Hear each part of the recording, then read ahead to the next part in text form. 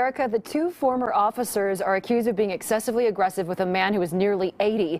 We've learned the two officers are no longer on the Westminster police force, but the Westminster Police Department failed to meet two of my deadlines today to explain what happened to those officers and whether they were ever disciplined. While cities don't typically comment on lawsuits, this information about the officers should be fairly easy for them to confirm, since this alleged incident happened in 2020.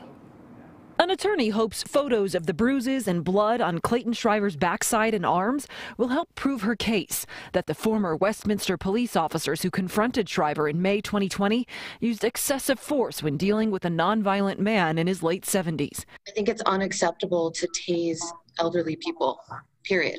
Tiffany Drahota filed a federal lawsuit alleging an officer double-tased Shriver after he had been resting and waiting for his friend at a Westminster Walmart McDonald's.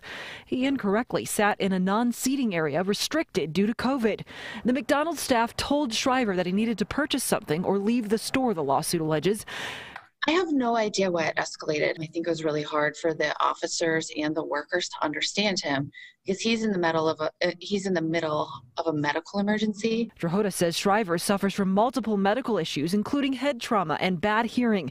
She says that created a communication barrier, and he raised his voice at the worker, who then contacted a police officer in the store. Drahota claims the officer violently threw Shriver to the ground and handcuffed him, then tased him in the thigh.